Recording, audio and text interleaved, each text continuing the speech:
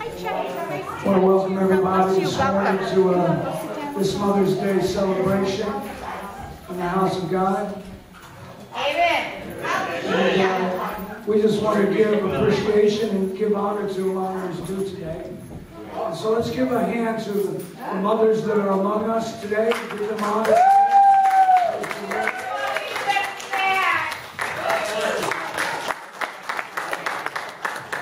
I wanted to begin today with the reading from the scripture, 2 Timothy chapter 1.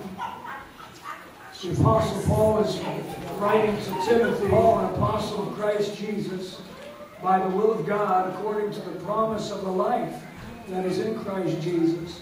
To Timothy, my beloved son, grace, mercy, and peace from God the Father and Christ Jesus our Lord.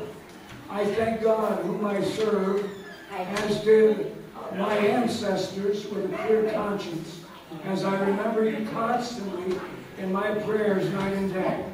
As I remember your tears, I long to see you, that I may be filled with joy. I am reminded of your sincere faith,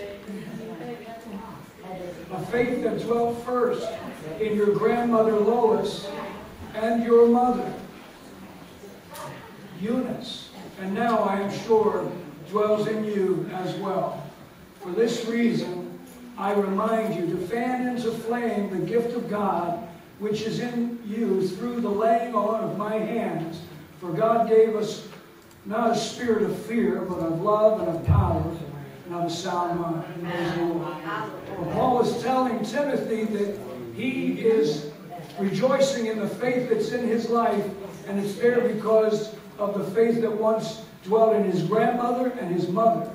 These two women had a powerful impact on this young man's life.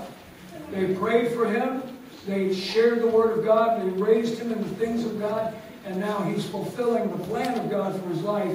And Paul recognizes that he would not be where he is today but for the faith of his mother and his grandmother.